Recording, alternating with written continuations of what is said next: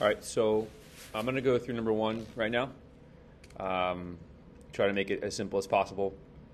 And all of these problems here are going to be similar to the problems you'll see on the quiz for Module 4, Lessons 10 to 12. All right, so it says here, Alex skateboards at a constant speed from his house to school 4.2 miles away.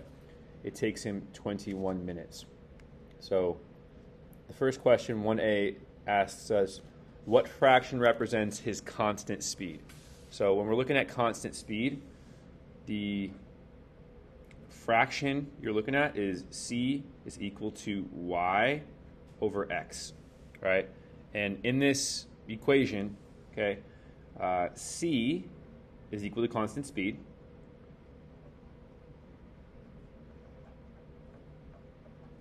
Y is the distance traveled, the total distance traveled.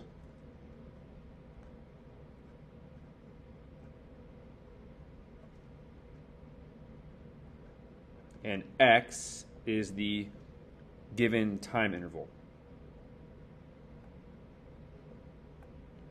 So for this problem, we're going to plug in the y and the x to find the c, the constant speed.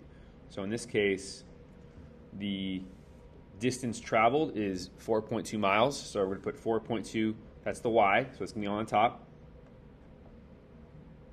And the x is the time interval, which in this case is 21 minutes. So that is the c, the constant speed for this one, right? But that is the piece you need, that's the piece, that's the y, and that is the x. Okay? All right, for B, after school, Alex skateboards at the same constant speed to his friend's house. It takes him 12 minutes. So we're going to write the fraction that represents constant speed c if he travels a distance y. Okay? Well, same idea here. We're going to take that c, constant speed, equal to y over x, and we're just going to plug in what we know. In this case, we don't know y because it says, right, it's a distance of y, but we have the x. It's 12, right? That's our x value. It's 12 minutes. So it's going to be c is equal to y over 12. All right, so that is the second part. And 1C says to write the fractions from part A and part B as a proportion and solve to find out how many miles Alex's friend's house is from school. It says to round our answers to the nearest 10th place. All right, so what we're going to do is we're going to take the two things we solved here, this c equals 4.2 over 21 and the c equals y over 12, and we're going to set them equal to each other. All right, so we're going to put here 4.2 over 21 is equal to y over 12. Because in this case, they're both c, right? Because they're both c, we can set them equal to each other.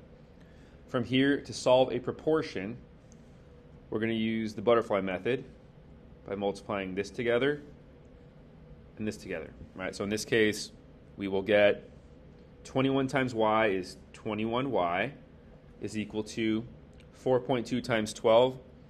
If you were to pull out a calculator and do that, it's going to equal 50.4.